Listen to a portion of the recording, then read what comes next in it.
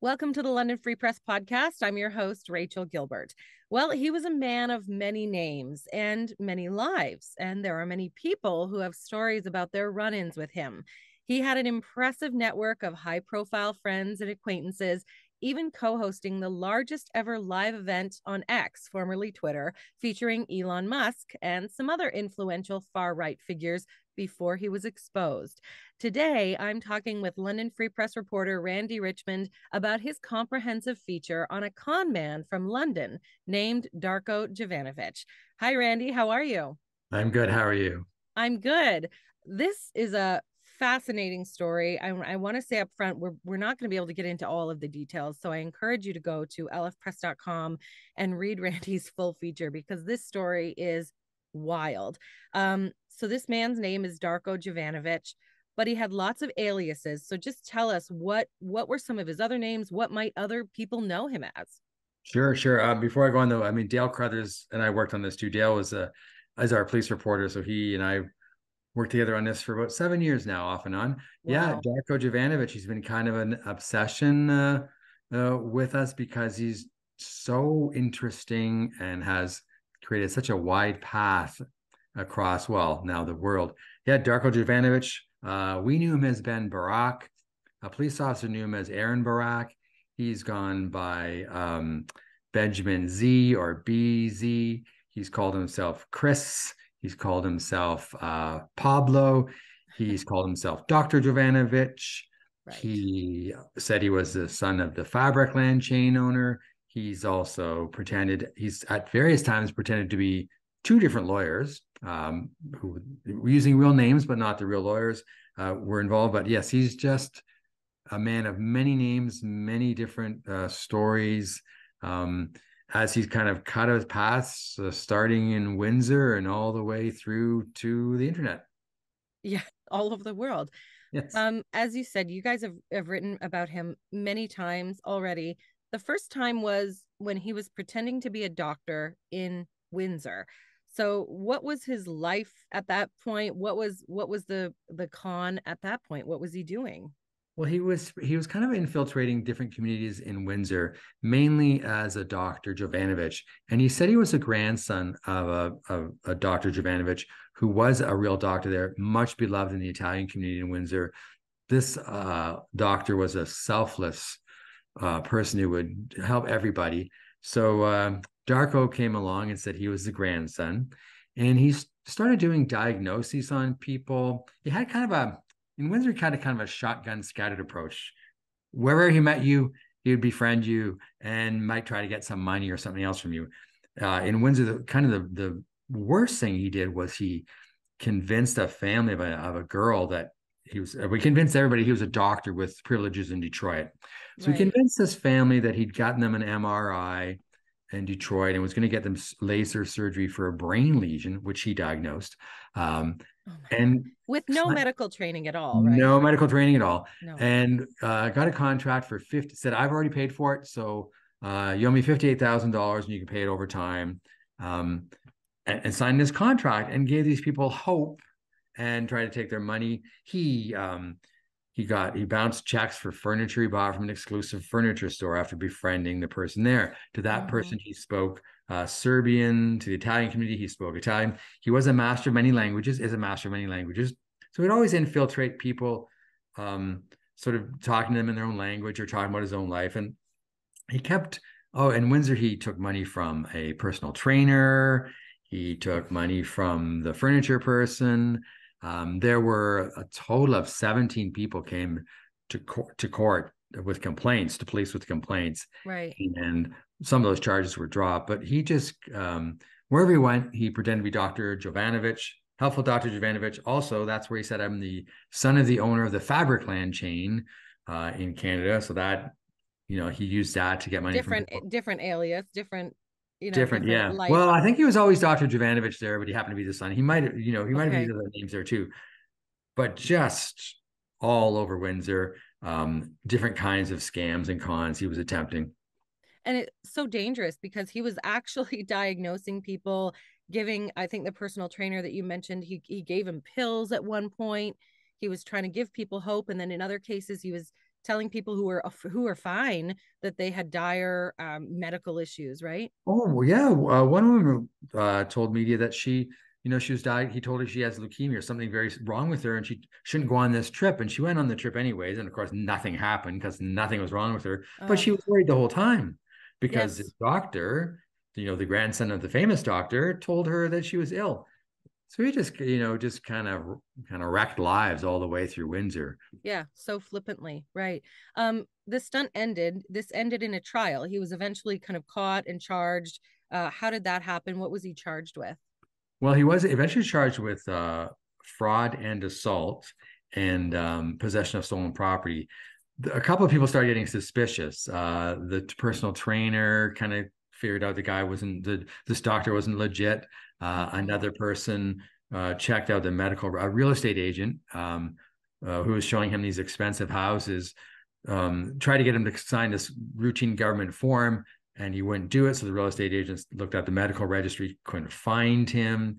The furniture salesperson's brother called police after the checks bounced for all this nice furniture. So eventually police caught on to him. He was arrested, charged, guilty of about, I think it's several counts of fraud, 4 counts of fraud, 2 of assault, and 1 of possession, and convicted, and then put on probation. Which didn't stop him from coming to London. And No, but he did go to jail for a short time. Is that right? he did go to jail for a short time. Yes, that's Okay. right. And then he Only was out for on a few months? yeah, it wasn't very long because he time served and he had to pay back Yeah. some money. So he was out on probation soon enough and ended up in London. Came to London. Yeah. I want to get into, because a lot of your story centers around his time with a police officer here in London, but you did manage to talk to some former classmates, because he is kind of from London. He grew up in London, and you did talk to some classmates from Rick Hansen Public School and St. Thomas Aquinas. He also apparently went to a King's College at Western, but he didn't graduate from there. Is that right? Correct. Okay. King's College said that he had registered but didn't graduate. Yeah, his childhood friends, and they were close friends, described him as this, engaging person, but also with kind of a caustic side, critical of other people, very critical of his mom. The dad didn't seem to be in the picture at all. And, even one of his childhood friends said at one point one night he tried to convince her that his name was Pablo.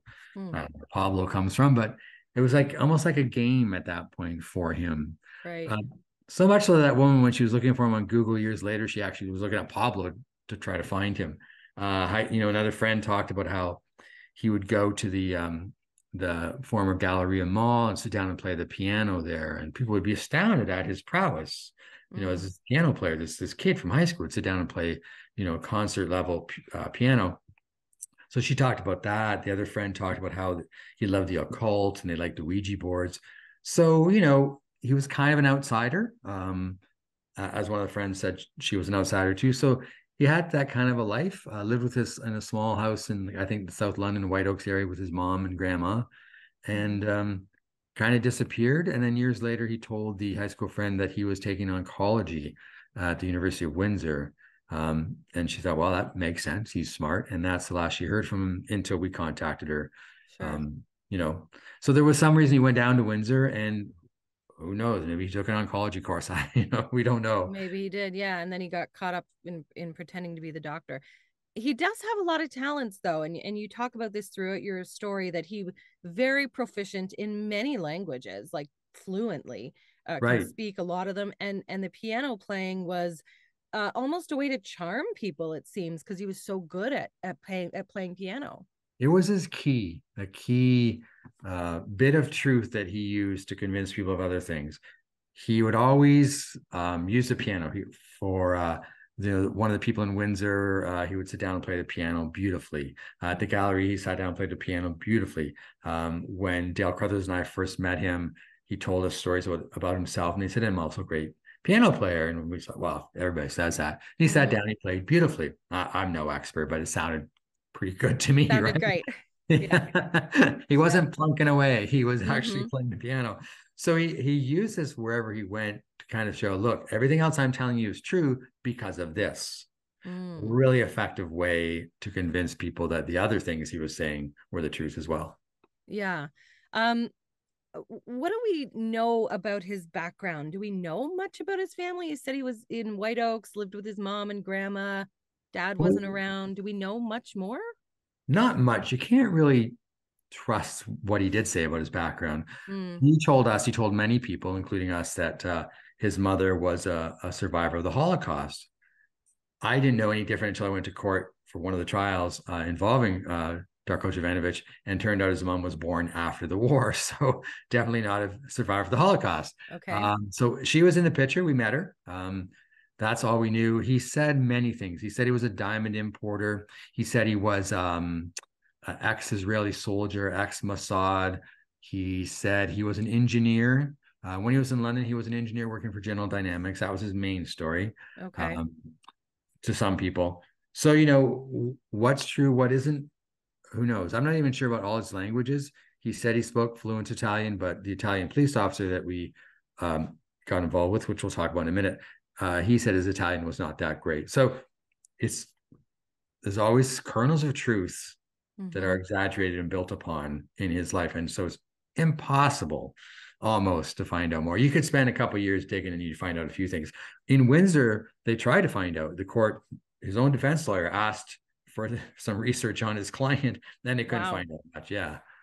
And there isn't much online. And he, even during that Windsor trial, he managed to never have his photo taken.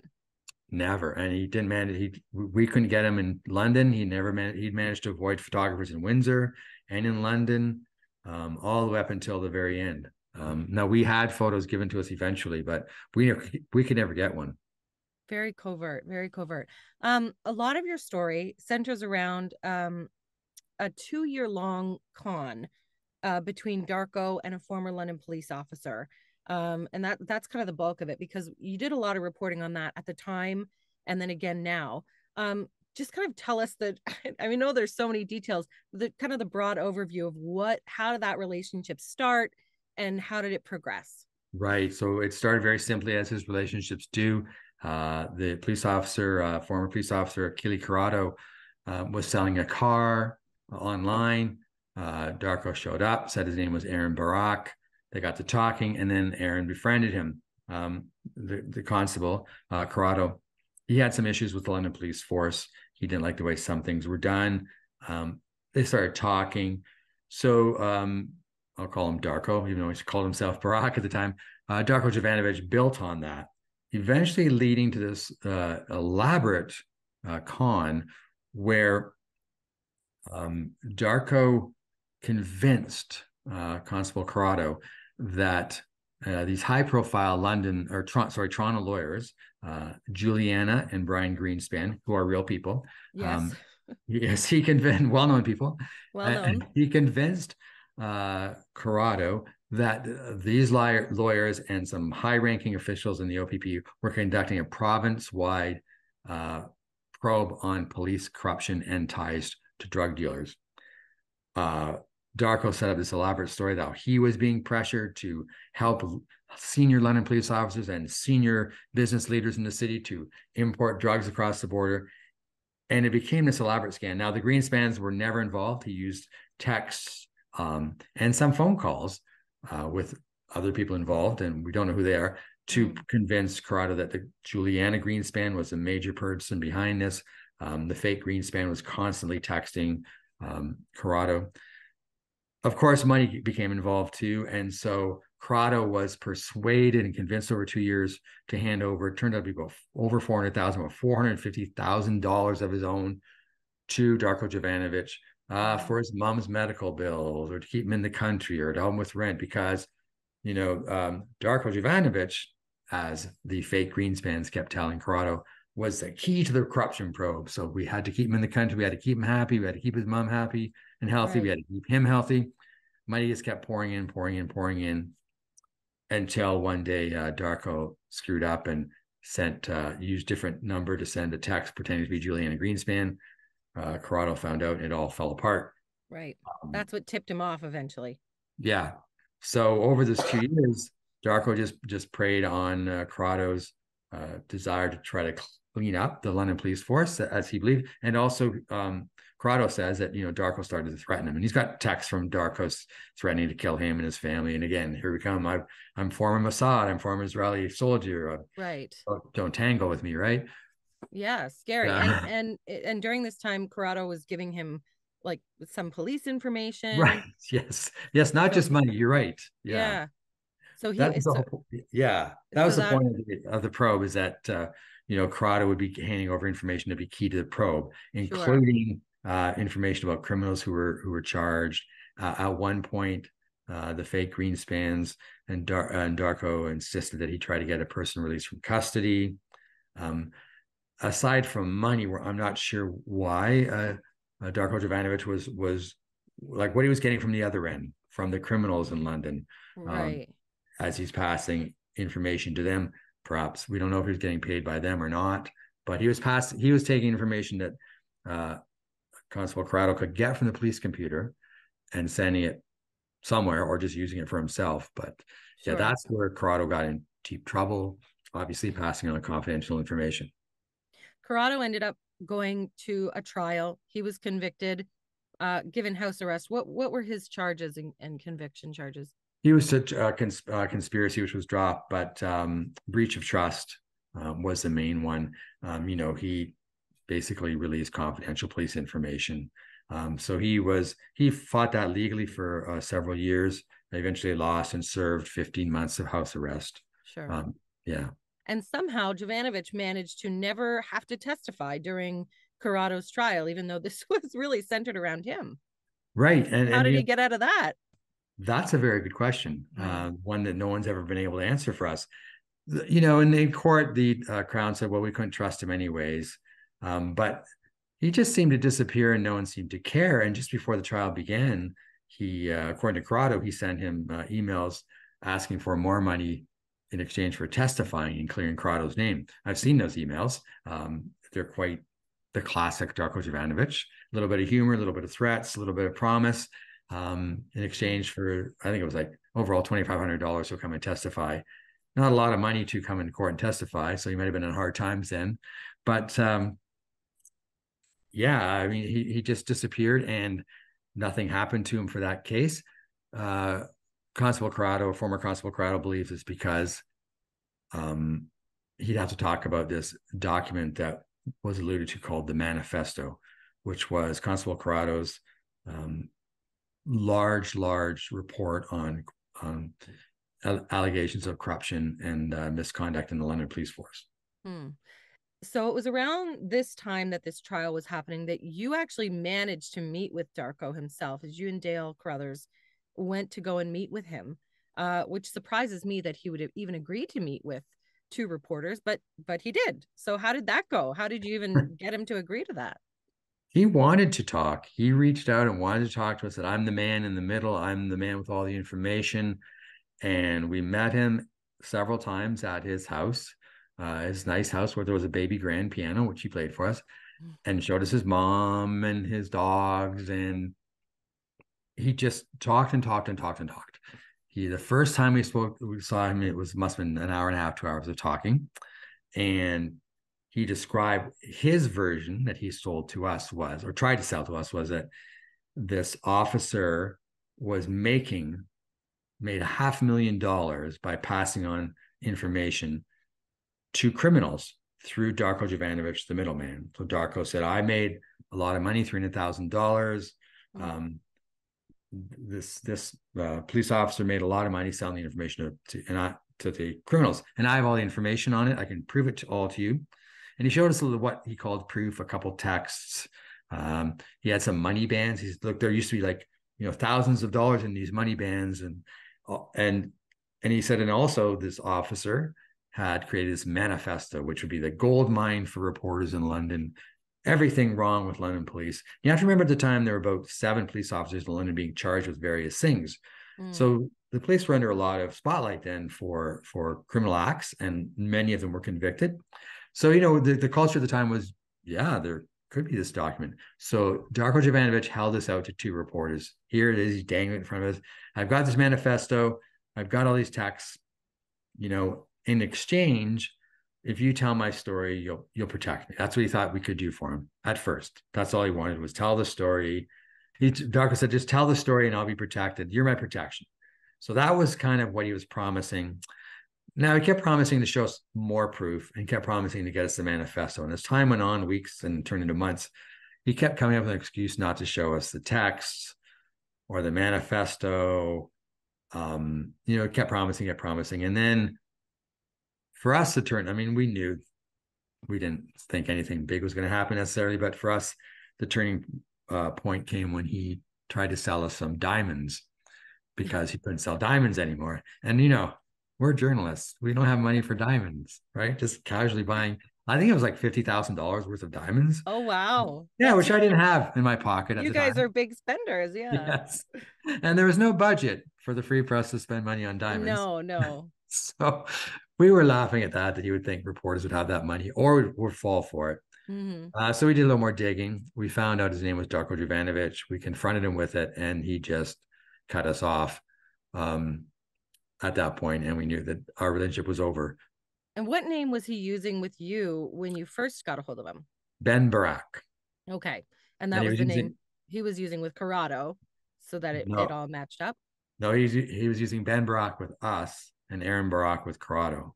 Okay. So at least he kept the same last name throughout Sure. the time in London. And then at what point did you find his real name? Like, when did you realize what his real name was?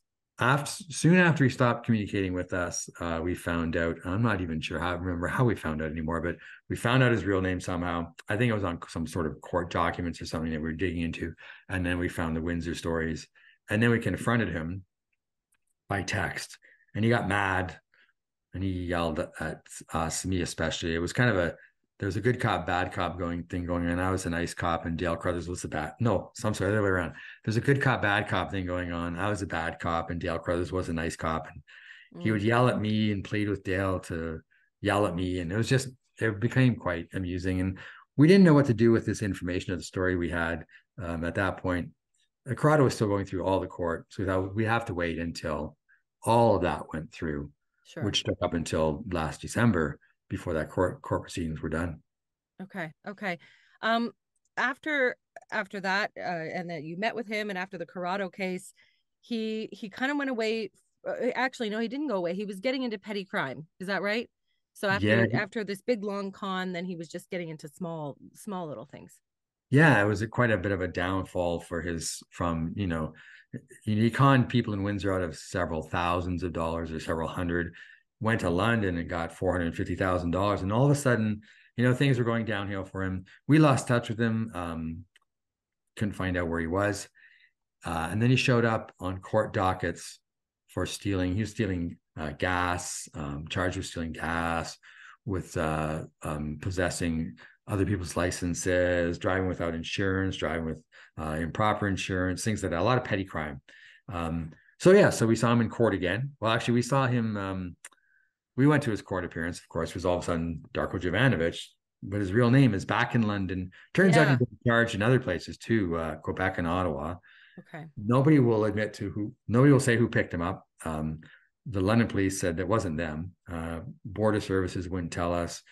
We had no idea where he was, but he ends up all of a sudden on the screen from Elgin Middlesex Detention Center via video in court. And of course, he sees us in court, and being Darko, he starts waving and smiling at us. And wow.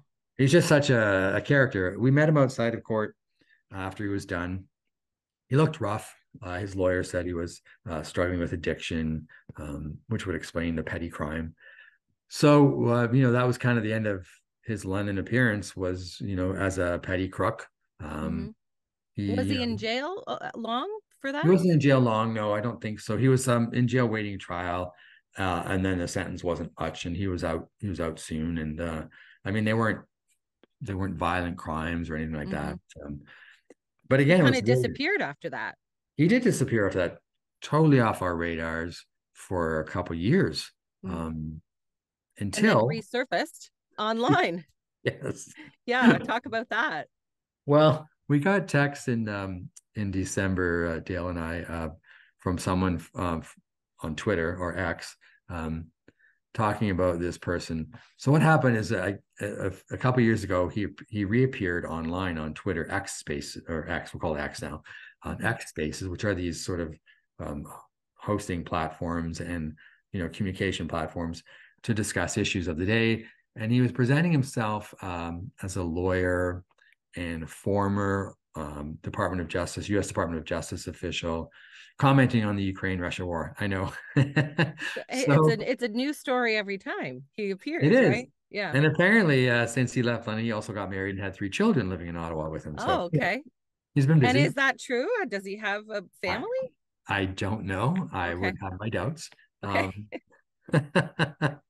But so he shows up, and then when the of the the Hamas invading Israel on October 7th, so he all of a sudden became a well-known expert on Middle Eastern issues, and he's a very engaging, intelligent person.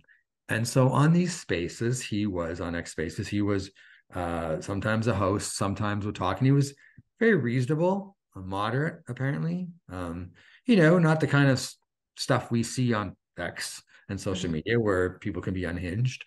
So he got a following. And I don't even understand the X Spaces a whole lot because I'm not on there on the shows, whatever you want to call them. So but he built up quite a following. His name was Benjamin Zev, or just BZ on X for short. Sure. And he got so well known and so ingrained in that community, they ended up hosting the biggest, as you say, X Space event, co-hosted with Elon Musk, the owner of the whole media. Right. And so but what he'd done is he'd put a photograph of himself. Finally, he did it himself. After a decade or so of not having a picture taken, he posted a picture of himself for X Space. And somebody got a bit suspicious and did a Google search of that. Somehow came across the name, and it started to unfold very quickly. The people on X contacted us. Dale got back to them and did a great story in December or January about how this had all fallen apart for him, or was falling apart for him. Got on some of these events himself with former Constable Corrado to talk about what Jovanovich had done, and it all fell apart. Now there's still, because it is X, there's still people out there who believe him, and people can't believe us. And there's people out there who, some people are saying this person is it and this person is it, and it's not. So, he could be back for all we know. So do we know where he is now? Like, because he kind of left social media for a while. He at least wasn't using that same name. Right. No, we don't know. I mean, we believe he's in Ottawa. Still, he does live in Ottawa, we think. Okay. I think he had connections there from the past. So, but yeah, where he's doing, what he's doing, we don't know. We've been in contact with him. Not me, because I'm the bad guy. Since the interview that you had done with him in London? Oh yes, since the X Space stuff broke. Okay. Dale Crothers has been in contact with Darko to get comments for the story, and he's declined to comment on any of the allegations. Now I know that we've kind of been laughing a little bit during this interview, only because of the absurdity of some of these stories that he's told, but he has left so many victims in his wake. Have any of them, or in any of your reporting, have you come across any reasons why he does this kind of thing? Is there any speculation as to what's he trying to get from people other than maybe some money? Well, yeah, I mean, Corrado, who probably lost the most, he lost a career as a police officer and $450,000. Had to remortgage his house. I think he lost his house, credit line. He had to resign earlier than he wanted to. I mean, he was going to be forced out of his job, but he resigned to use his pension to pay for legal bills. He thinks it's not just about the money. It's that for him, he thinks Darko does it for the money and the thrill. He likes to be in control and power. He likes to be more intelligent than you and me. Like he wants to be held up that way. He wants to know he's fooling people. That's Corrado's point of view. I've talked to some of the people in Windsor, and they had a similar point of view, that he was just this person who just always had to pretend and fool. Where does that come from? Yeah, that's a good question. And you know, at the end of our story, we talk about to someone who said, and it's a great quote, and I'll paraphrase it, but basically, Darko Jovanovich could have been any of these things he faked. He could have been a doctor. He could have been an engineer. He's an intelligent man. He could have been a lot of things, but he instead chose to pretend to be these things, and it all fell apart for him. And so where does that come from? I don't know. Yeah. He's out. He's not in jail. We don't know exactly where he is, but I mean, there could be more to this story. Do you think? Will you be following this? I'm sure he'll jump on anything that appears. But for now, I mean, it's just kind of left hanging there. It is. I mean, the Constable Corrado's legal appeals are done. Darko's been exposed, and his pictures everywhere now. We've got a lot, and our stories shows Darko in his many, many, many faces. And it's just, we're hoping, that we want to get him out there so other people don't get victimized by him. I mean, the people in Windsor and, they must be a little upset that he's still conning people. I mean, I know that Constable Corrado said, if the police had charged him here and his picture been all over the papers, maybe this stuff on X wouldn't have happened. So, it is an entertaining story in some ways. You're right on the surface, fascinating, yeah, that's a better word for it. But below the surface, there's a lot of people who are hurt, and a lot of people who, as you say, left some wreckage. And so we just want to get that out there too. We want people to know who this is. If he tries to fool people again, maybe our story and our coverage will help prevent that. Sure, prevent more victims, hopefully. Well, Randy, this story, honestly, it sent me down a Google rabbit hole once I read it. So I encourage you to go to lfpress.com and read the story, the feature about Darko Jovanovich.